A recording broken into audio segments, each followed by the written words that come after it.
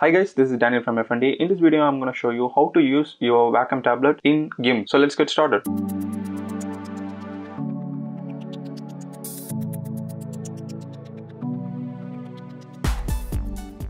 First, you need to connect your Wacom tablet into your PC or laptop.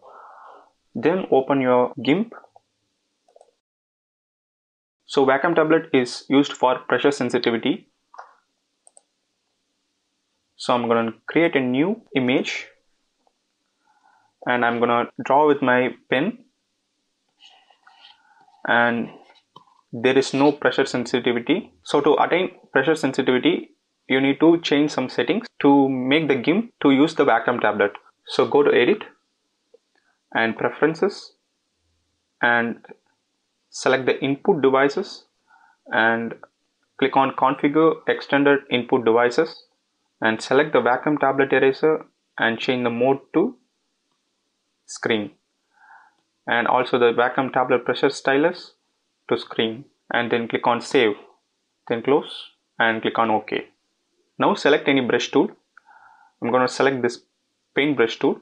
So now I'm going to brush over the canvas area, and still it doesn't have pressure sensitivity because we didn't change the dynamics to pressure opacity. To change the dynamics to pressure opacity, you need to go to Tools option.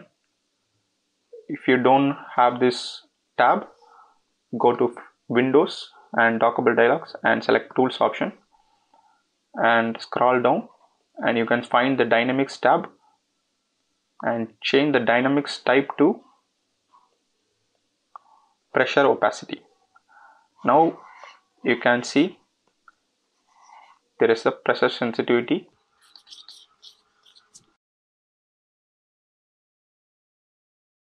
So this is the way you can connect your Wacom tablet to the GIMP. The GIMP 2.10 version also has this My Paintbrush tool. This has plenty of different brushes, and this will be useful for digital artists, so you can try it out.